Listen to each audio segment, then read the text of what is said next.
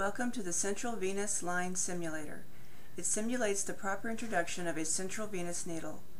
The simulation contains a physical mannequin, a syringe and needle, a virtual model, and a tracking system. The mannequin and virtual model is based on scans of a real human patient. The real location of the needle tip is tracked and sent to the virtual model, which contains soft tissue anatomy, visualization, and a scoring system. The arteries, veins, and lungs exist only in the computer. They are co-located in the virtual model to the physical model, which has skin and bones. Underneath the skin patches are ribs and the clavicle. The viewpoint of the virtual model can be controlled in the lower left of the screen. The transparency of the skin layer can be controlled by the slider. Several preset viewpoints can be selected, such as transverse, coronal, and sagittal views. The device view locks the virtual camera to the syringe. It gives you the needle's perspective.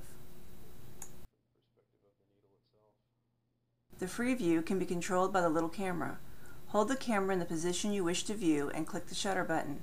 The virtual viewpoint will snap to the camera's position. The anatomical structures are listed in the upper left. Their visibility in the virtual world can be toggled on and off by clicking on them. You may also click on the structures themselves. The simulation can score and record your session. To record your session, first type a nickname and click Begin Exercise. The clock is ticking. Lower scores are better. Scores are based on time and anatomical structures punctured.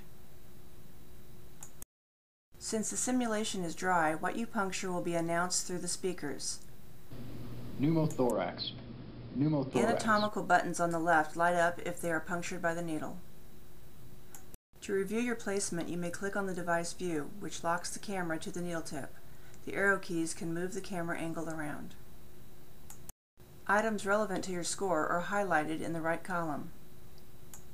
When the needle is placed, click Final Score. You can then save the procedure. You may replay past procedures that have been saved. Click Browse Past Procedures. Select a session from the left column and click Replay this procedure. All view options are available during replay.